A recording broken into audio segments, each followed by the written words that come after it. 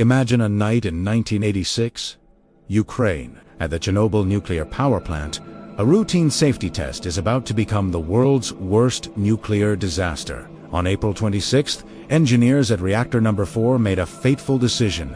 They disabled critical safety systems. What happened next was catastrophic. The reactor went supercritical, and two massive explosions ripped through the facility, launching the 1,000-ton reactor lid straight into the air like a coin toss. A fire ignited, burning for 10 agonizing days. It spewed a cloud of radioactive material far more potent than the bombs dropped on Hiroshima and Nagasaki combined. The first responders, brave firefighters, rushed to the scene completely unaware of the invisible enemy they were facing. With no protective gear, they walked into a lethal radioactive storm. Many of these heroes would die within weeks from acute radiation sickness. Today, the ghostly city of Pripyat and a vast exclusion zone remain a chilling reminder of that night.